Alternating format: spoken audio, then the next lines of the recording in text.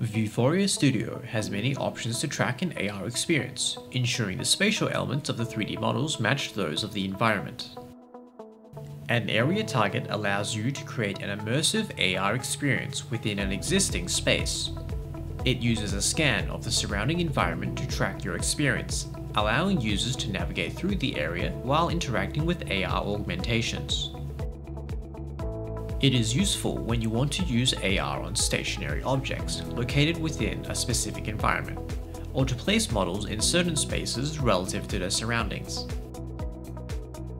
If you want to use an AreaTarget, you'll first need a scan of your environment. This can be done with an iOS device equipped with LiDAR, or with a supported Matterport, Leica, or NavViz camera. For a list of supported devices, consult the link provided in the description.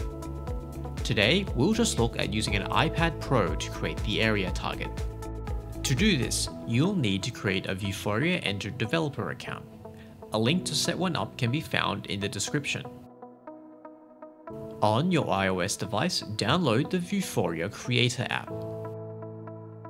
Within the Vuforia Creator App, tap the green icon to capture an area. Follow the instructions on screen to scan your area. Generating a good scan of your environment is key to authoring a well-made AR experience.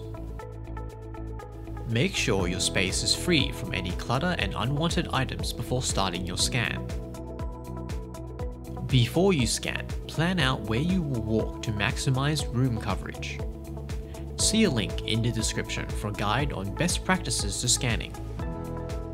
Once you are finished scanning the area, tap the stop icon to finish the scan.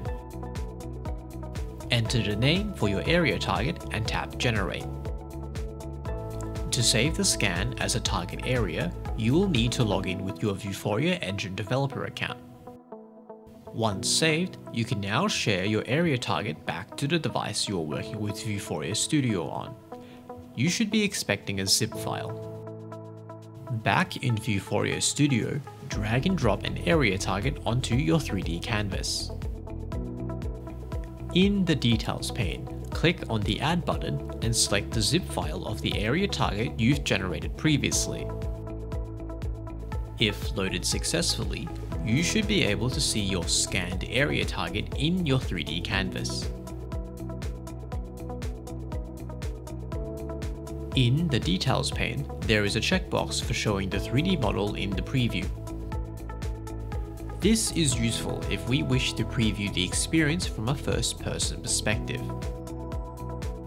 Occlusion is useful if we have many objects and want to avoid superimposing models on top of each other. You can use Area Navigation mode to help navigate through your AreaTarget.